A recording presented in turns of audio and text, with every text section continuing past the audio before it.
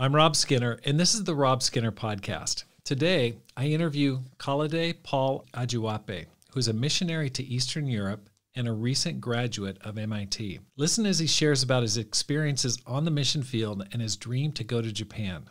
All this and more on the Rob Skinner Podcast.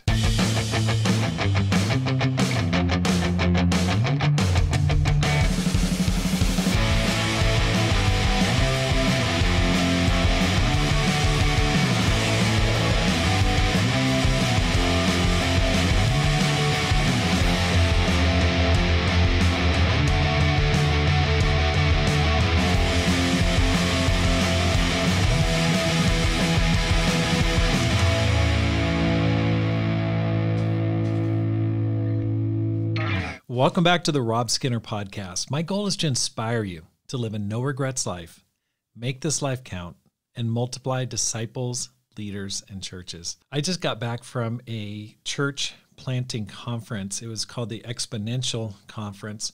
It was held in the Bay Area. I was able to stay with some friends of mine, Brock and Ann Roby, who lead a church there in the Bay Area.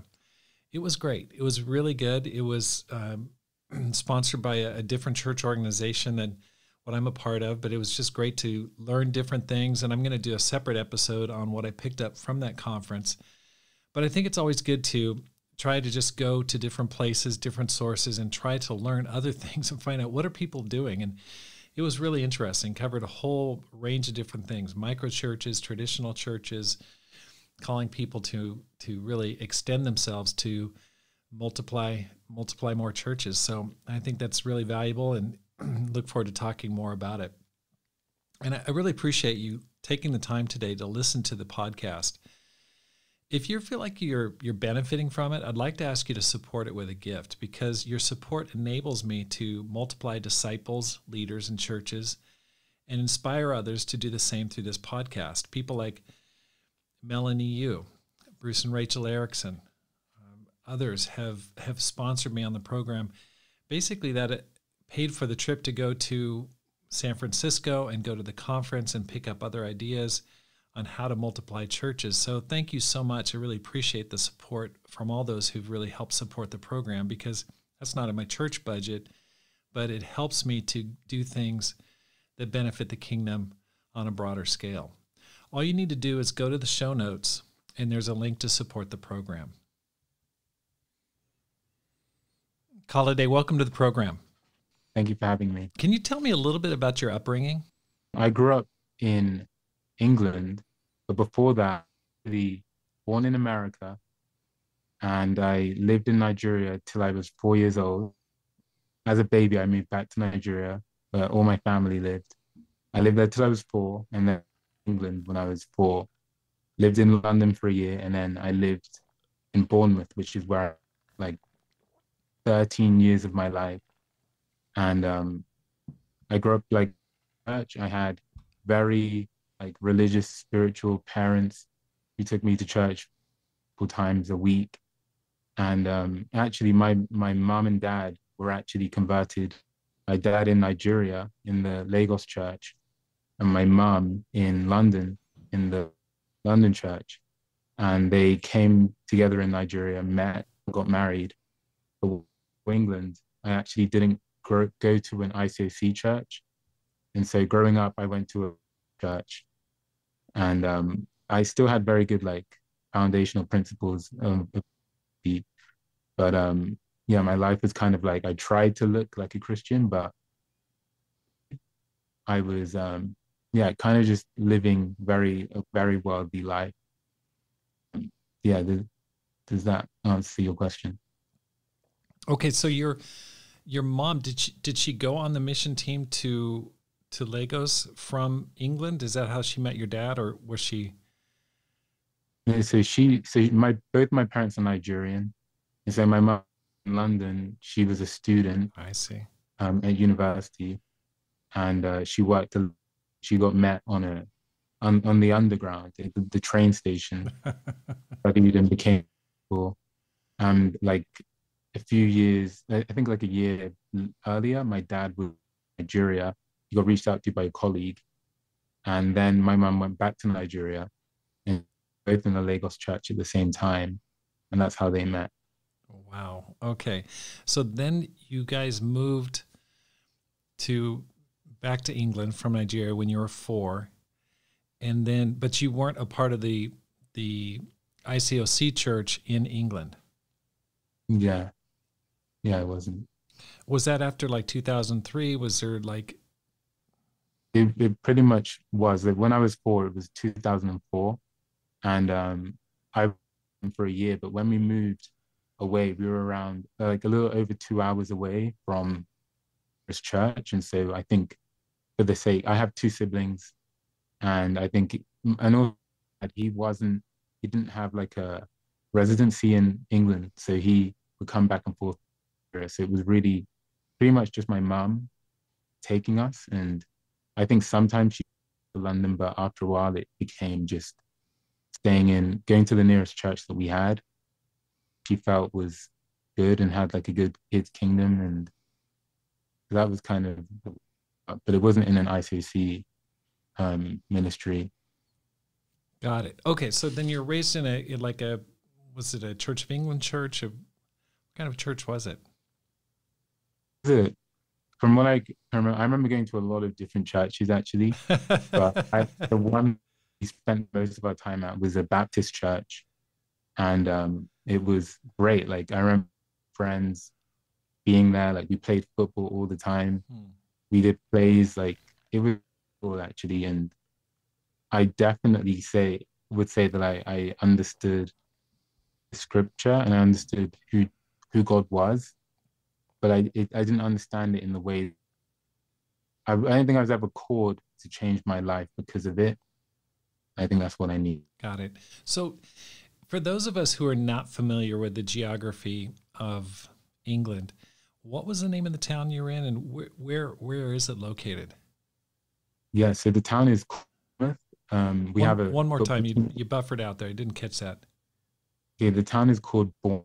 It's like Jason Bourne, and then Mouth, like Dartmouth, spelled the same, like it's pronounced Bournemouth, Bournemouth. Okay. and it's in the south of England. So you go directly down from London, and then you go west. Oh, yeah, and you go west, like when you reach the coast. And so we have like a beach, and it's really nice. Like I recommend anyone, you come to England, come to Bournemouth. Bournemouth really underrated. Okay, It's great. so really, you're a man of the world. I mean, U.S. by U.S.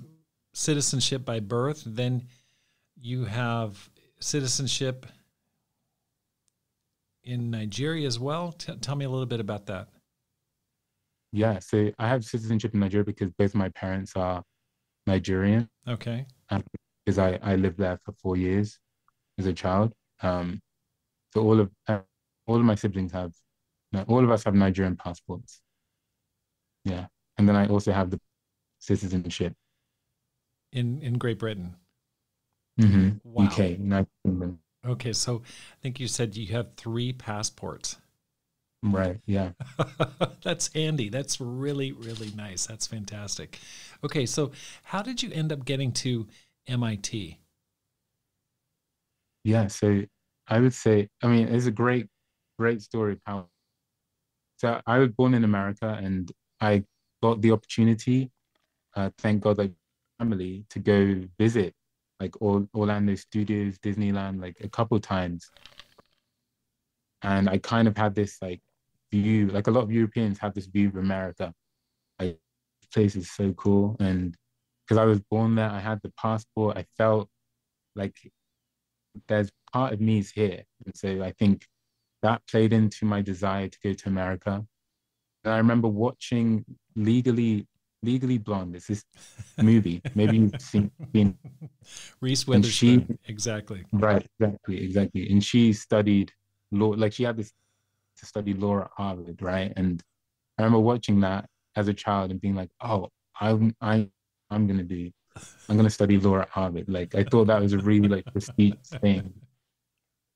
I ended up not wanting to do law, but the dream for like getting into a prestigious university into America, that was kind of like a big dream for me. And so I applied to a lot of schools, America. And I wasn't going to apply to MIT because I genuinely did not think it was like in. And I remember like just filling out all these applications and my dad just telling me at MIT, and the cost of an application is around $80. And I just felt like just the money. Like, why would you?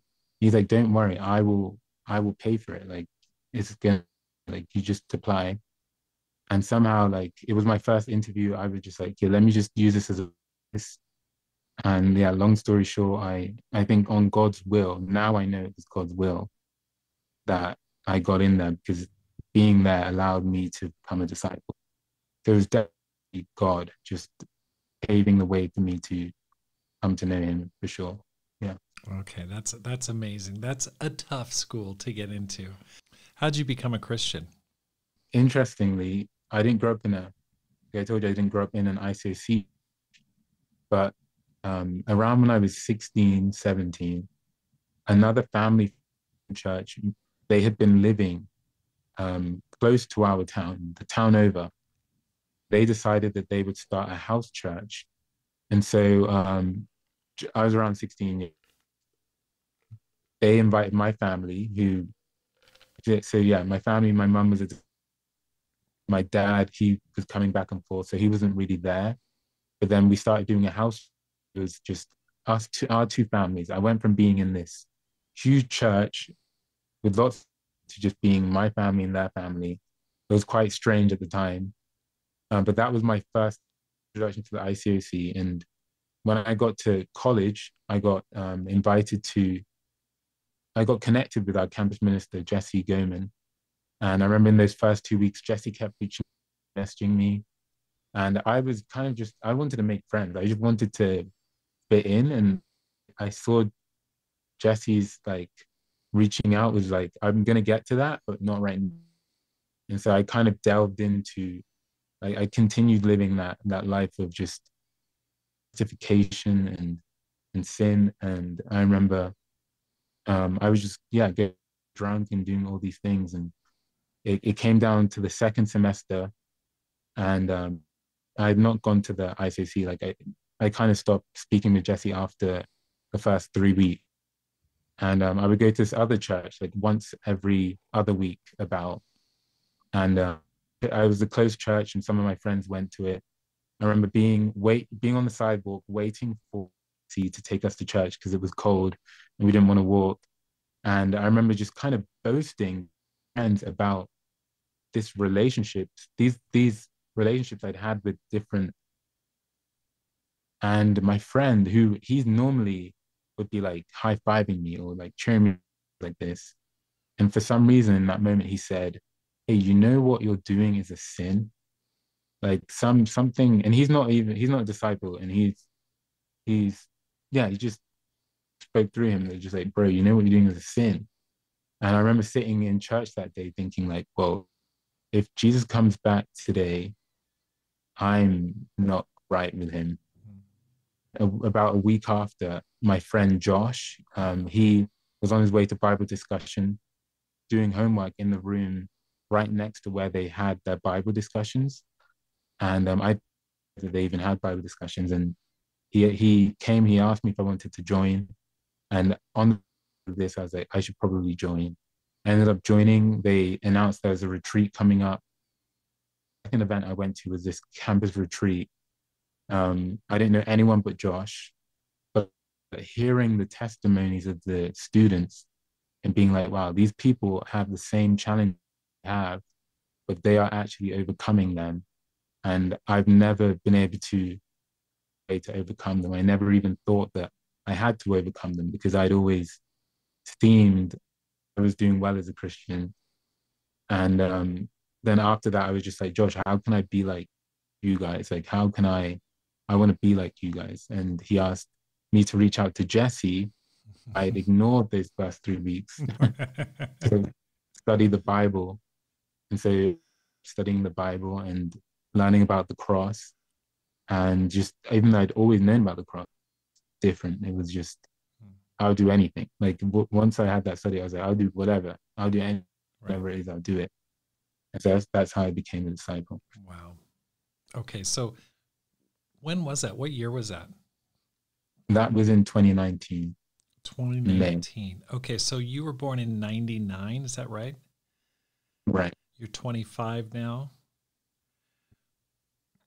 And you were what year were you in school? I was in my, that was right at the end of my freshman year of college. Okay. Okay. So you came in, you're about 20.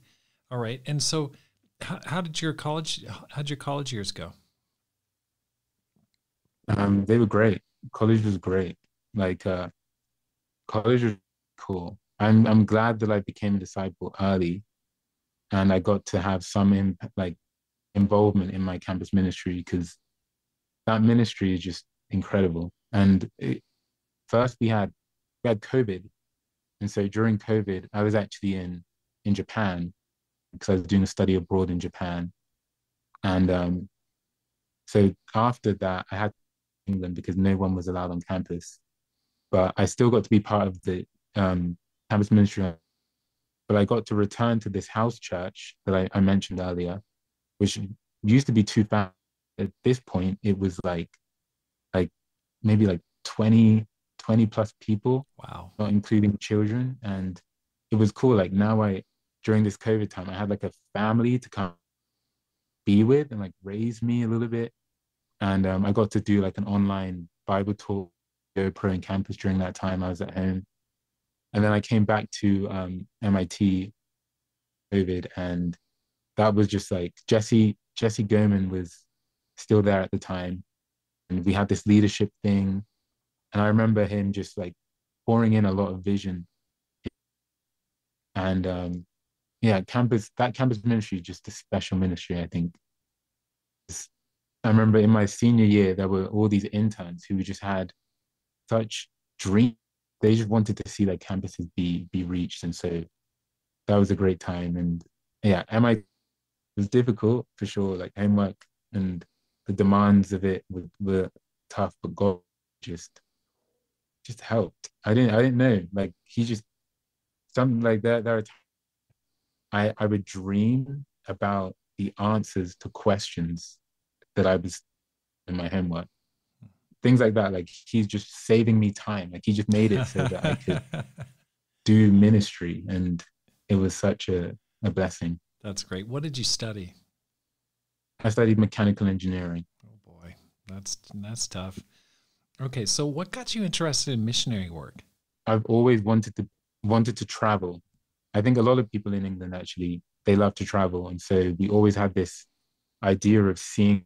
And so leaving England and living in America for university was kind of my taste of that. And then even during university, I got to go to different places, like I mentioned, Japan, Brazil, Ghana, many places, and I've always wanted to travel. But then in terms of missionary, there was this whole like moment that yeah, maybe I can explain that moment. And it was when I was with Jesse and studying. He'd met this young man at Harvard called Patrick. We're the same age and study on Zoom because it was like still quarantine. And I remember just seeing every week, like it was very busy. He said, I only have this 1 hour every week to do this Bible study. And every week we do the Bible study. And I would just be amazed by how the Bible just changed him. Like Right. it was just so cool. And I remember at the end of it, when he became a disciple and I got to um, baptize him with, after that night, I was just like, whoa, like if I could do this every day, I would do this. And I Mm. called Jesse and I just said, I just want to do this. Like I just want to, and he told me to speak to Kevin. I spoke to Kevin. Kevin was like, let me help you become an intern and you do ministry. And so that was kind of the arc um, that set that dream into into being. Yeah, So you spoke with Kevin Miller and he said, "Hey, let me help you out." So you got hired as an intern, is that right? yeah. So it wasn't like paid or anything. Right. We have this intern program, and there were about 11 I did it. And so I got made as one of those interns, and I got to help at MIT, Mavi, Babalola. And that was just, yeah, a great year as well. Okay. So what year did you graduate? In 22. 22. Okay, so it's been a couple years. And then you how did you become part of Revive and join that whole program? Yeah. So after I graduated, I did this program, Chance of a Lifetime. Okay. And I got to be with Glenn Petruzzi in the Northwest region of Boston. And that was like doing my dream. I was doing it. And I got to be with this campus ministry. And that was great. And I enjoyed it. But I'd always had this desire to go to Japan. I'm sure we'll talk more about, but I have a dream to go to Japan. And I felt like I need to do something that's gonna put me there, like gonna get me ready Hmm. to do that. And that year of Transfer Lifetime was great, and I learned so much. But I remember speaking to Doug Arthur actually during the winter break, getting some advice next steps, and he just suggested like trying to see how I can train to be missionary, be someone who can plant churches, and the Revive program was something that could do that. And so I spoke to Sean, Sean encouraging, and he kind of said, either way, like Boston is great to train, Revive is great to train. I got a lot more advice, and it just kind of became clear that I need to go and come here and do what it do missionary work, and then I can get a little bit closer to my goal of going to Japan to be a missionary. So Okay. Okay. So when did you arrive in Eastern Europe and where did you go to? Where have you been? yeah, first I this is my I'm starting my second. I Last year is my first year, and we were in Bucharest, Romania. Yeah. Okay, so you started like last fall, a year ago? Yes. Okay, and so this is your second year. What's been the most inspiring part of it? Like what's blown your mind? Tell me something that you go, this is God at work here. Okay, I can tell you what's been the most inspiring, and then I'll share with you a story that's really cool. Um, the most inspiring thing has to be just the team dynamic. I think seeing a bunch of people come, leave things behind, and just be here, be fully dedicated. It's just like it's like you've taken like I don't want to say heaven, and you've taken church and you've just moved it, and everyone's working at their Christ-like. Like it feels everyone every day is just trying to be as much as Christ, and it's so evident. It's so evident, and we really all help each other do that. And so that's just the most inspiring thing for sure. And God picks the team every time. Like last year, this year, He's picked the team. And so that's probably the most inspiring thing. I was One story I'd love to share is there was this young man. His name is Stefan, and I remember the day that we were reaching out, it was time to like go and meet up again. And I just remember this feeling of like, you just asked one more person, just asked one more, and turned around, went back down the road, and spoke to this guy, and I was just like, would you be interested in about God? And he was like, yes, like yeah, I would. And I told him about the Bible discussion. He pulled out wrote it in his notes, and he was there the next day at Bible talk. And he had Bible talk with this dark area. It's kind of sketchy a little bit, and he came and he told me like, I thought you guys were like a cult or this bad like group, but I'm so pain. And so Stefan, he begins studying the Bible, and he has a girlfriend who she doesn't want to be connected with the church. She wants nothing to do with the church really. And 5 months of studying with him, she was kind of a little bit of like a barrier for him. And I remember just not just praying for her. And 5 months later, I'm on a metro underground train, and our train stopped in the exact spot that him and his girlfriend stopping. And I'd never been able to meet because she never wanted to have anything to do with us. But for some reason, the train literally stopped in the exact like place where they were standing. They get on the train. I'm like, whoa, this is incredible. I introduced myself. And then I'm with one of the sisters and I introduced them. They have a conversation and she has her first Bible study the next day. Wow. She has the Bible and she starts studying the Bible. She starts seeing like, oh, this is incredible. It's amazing. And so about like a month-ish after, like maybe 2 months, she is getting baptized. She's getting baptized before him and he gets baptized this week. And so that was an incredible story Mm. of just God working in a powerful way. Wow. Yeah. Why'd you stay for a second year? Most people go back after a year. Mm. So I the reason oh so yeah, the reason I stayed for a second year is because I really believe in being done here. I really think it's great for firstly for all of the volunteers and people who come.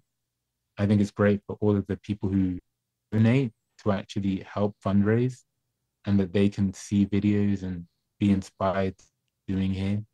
And I just think it's a hope, a chance for a city to have like a revival. And I've seen it in the church where some parents their kids haven't shown any interest in church. Last year, there's a guy, he's about 21. He showed no interest in church.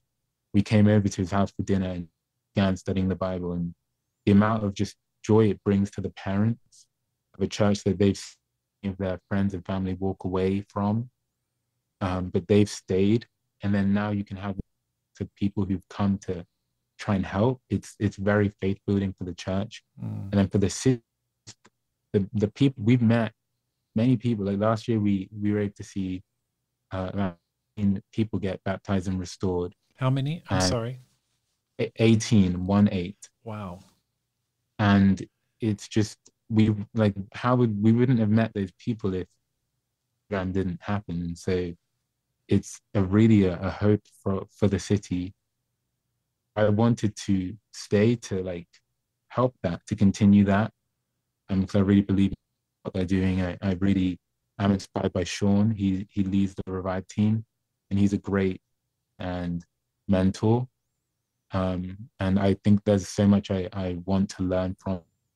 And so I think 1 year didn't feel it wasn't enough. And so I'm here to learn and to practice, to put some of what I learned last year into practice to save souls. Yeah. Wow. Okay, so you were in Romania last year, but this year you're in Bulgaria. Yes. And we have 3 teams right now. So we have a team in Moldova, it's Romania, and a team in Bulgaria. Wow. Okay.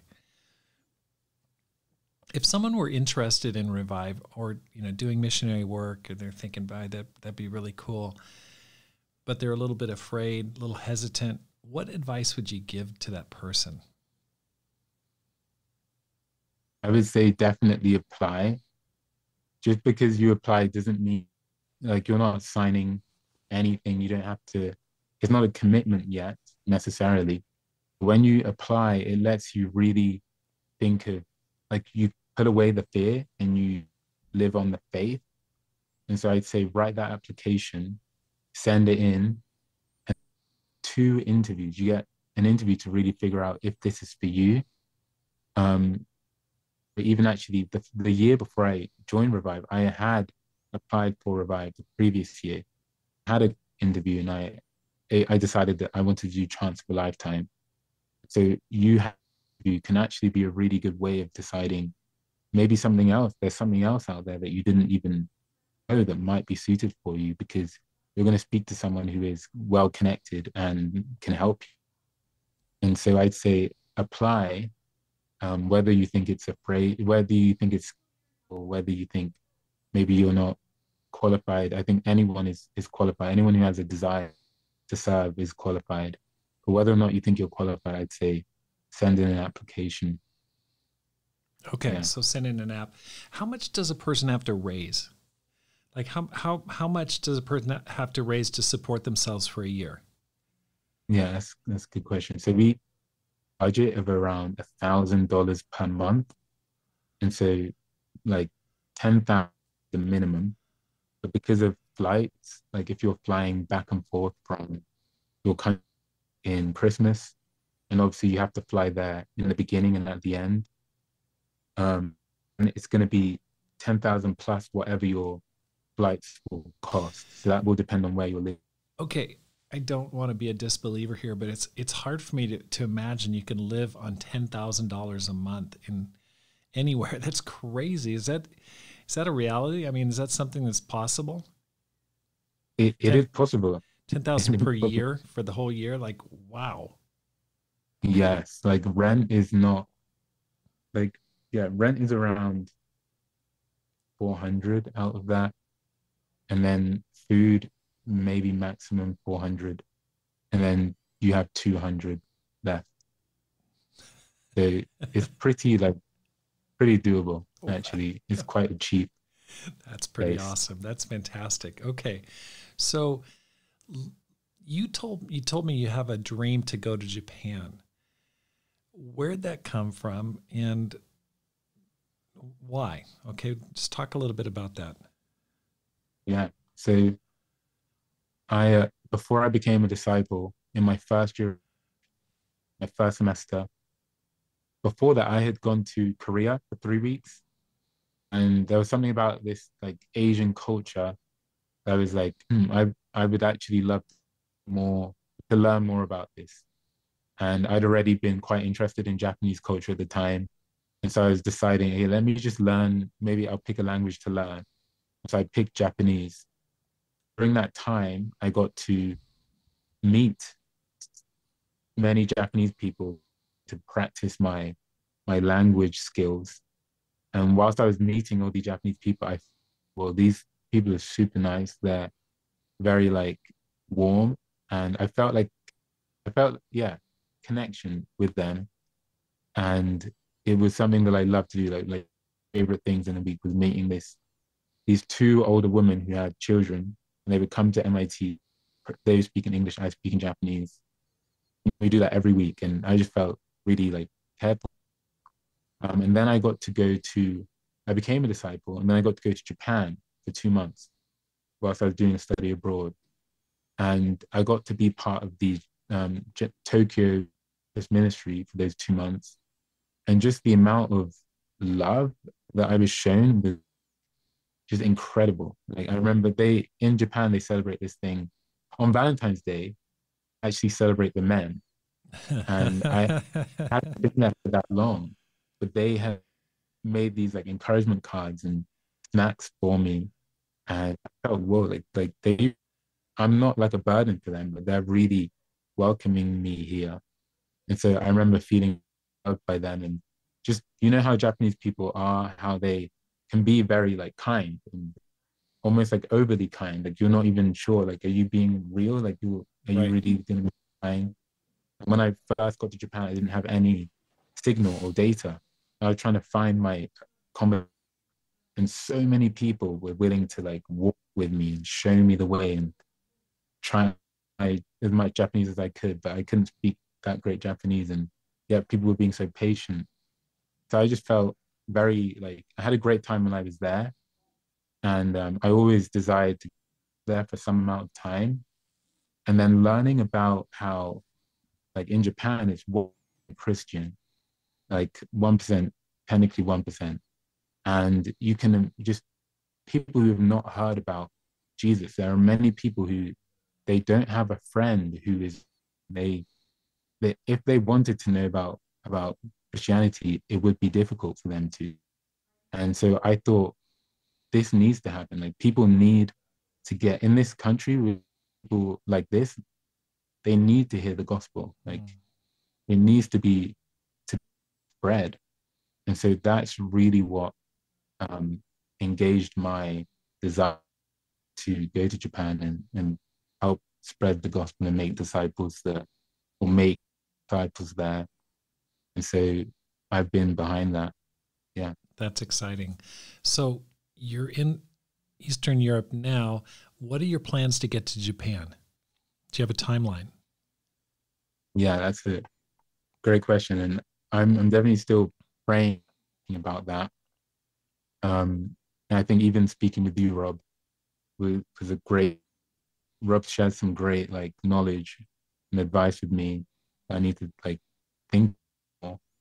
But I'm hoping that within the next 2 or 3 years, I'll be able to go to Japan and spend some significant time there, learning more of the language, learning the culture, and making connections with the people who are there, so that I can like really know exactly, maybe not exactly, more about what it is that I'm trying to do, and knowing of ways that could be opened for me to accomplish this dream that I have. So I will either go there and work with the church regions, maybe as a volunteer or maybe somehow as an intern. Or the other idea is that Revive, what we are hoping for one day is to like revive not just in Eastern Europe, but if it could be replicated in other nations. I think Mm-hmm. some people might even feel like some churches in America might need a revive. Mm-hmm. So Oh, yeah. if I could kind of use what I've been learning to model, apply Revive to another region, for another nation, I think that could be even big. Japan, it could end up going all over the world and giving people an opportunity to not just do like a 1 year challenge where you're isolated. That could be difficult.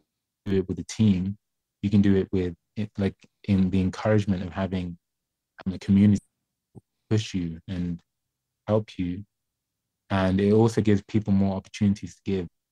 And what I've learned from these past 2 years is that people love to give more than you expect. Yeah. That's awesome. Well, where do you see yourself in 5 years? Yeah. In 5 years. Yeah. Okay. So in 5 years, I see my being in a region in Japan where people being made into disciples. There have been people who just want to go into ministry. They want to be serving. They want to be interns, and people have dreams of going to other regions in Japan and planting churches. I see a church that has people who have come to help from other countries, in over the world, and they've given up time to come and help build a church here in whichever in, but also local people who are getting vision of them going and helping their own country. But yeah, in the next 5 years, I really pray. I often pray, and I'm in Japan, Mm-hmm. and that God always works. So I have no that. I pray that I can be in Japan. Wow. Yeah. Okay. Now if you don't mind, tell me, are you dating right now, or are you what's up with your romantic status? Yeah, I'm single. Okay. No dating. Never dated anyone in since I've become a disciple. Okay. Do you have plans to get married? Do you plan on staying single? I think enjoy. I feel like I thrive being single, and so I don't have any plans of being married. But I am open to whatever God has. I wouldn't ever. I only want to what pleases God, and I think that right now being single is that I can do. Is the way that I can best please God with my life, Mm, kind of the path that I'm going down. that's awesome. Yeah. Japan is known as like the Mount Everest of mission fields. I mean, it's a tough field. We spent 10 years there. It's challenging.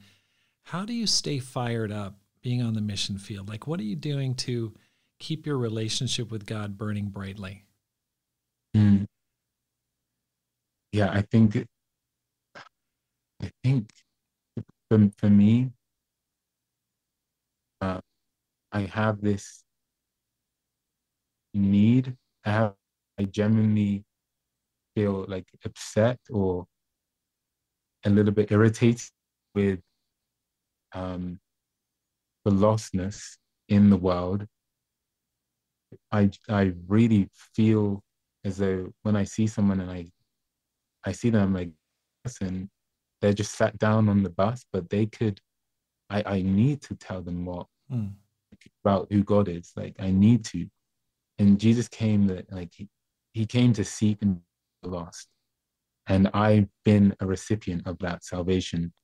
And I feel as though if not to actually say anything, it would be like I feel bad. I feel guilty when I don't. Mm. And so I'm inspired by the need. There's just so many people are lost, and the road to is narrow. Even when someone gets in a Bible study, they're one of those four soils, like you don't know. And so there's just such a need. And so that's one way that I'm inspired. But I think the other way is just sometimes it's easy to not be, it's easy to let yourself not be inspired when you have lessons that are very like they get you to go out and evangelize, they get you to want to change your life and do things like this. Try and tell myself to be inspired, to let myself be inspired and to make action. And I love what all of the things that you share on your like in your book actually, and things about setting targets for yourself, having people to hold you accountable. I already know how I want to live, but it doesn't mean that I always do that. Right. But having things written down, having goals for myself, and having people who can hold me accountable really helps me to do that. That's awesome. How do your parents feel about what you're doing? How do my parents feel? I think at first, because when I picked to do lifetime, I was considering doing a master's, and they were thinking I should do the master. And then I said, oh, I'll do Chance of a Lifetime, and then I'll do the master's after. Like I have, that. But I think that they're happy. They came to visit Romania this when I was there, and they were really like very proud. I think of what was being done, and they often say like the work I'm doing is good. Like it is the most important thing. I think they feel very proud of me, and I'm very grateful for that. That's awesome. That's awesome. Kolade, if the person wanted to support you, encourage you, help you, how would they reach you, and how could they support what you're doing? Yeah, so wanted to support me, I think the best way to do is to email me at uh, Kolade PA, as you know, it's koladeap@gmail.com. And you can just send me an email. Okay. I'll include that in the show notes. Thank you. I would love to talk and be praying. And I have an Instagram account where I post this, and I try and inspire people to push themselves. My Instagram is called Kolade in Christ, and it's yeah, people can be inspired from that. So yeah, the prayers and just reaching out, and all these dreams and ambitions to go to Japan will definitely require of financial support, and so any amount of support, like anyone wants to give towards that, would be much appreciated. And when I go to Japan, I have a team, and I desire to have like a group of people who will go. And I already know some people who would want to come on that team. And if you're someone listening right now, you feel as though you are someone who would want to do this and want to go and help spread the gospel in Japan, reach out, and we will build a team and we will go. It's definitely happen if it's God's will, and I believe it is God's will. So yeah, thank That you. That is awesome. I love that spirit. Thank you so much for your time, Kolade, and all the best to you in Europe and Japan and wherever else God may take you. Thank you so much. Thanks for listening. Here's how you can help support the program. First, let your friends know about the podcast. Secondly, read and review one of my books, either How to Plant and Grow a Church or Courage, How to Make This Life Count. You can find those on Amazon. If you've already read them, please give me a review. It just helps people to be able to find the books and locate it. There's a lot of books out there. Finally, support the program with a gift today. The link is in the show notes because my goal is to inspire you to make this life count, live a no regrets life, and multiply disciples, leaders, and churches. Have a great day and make this life count.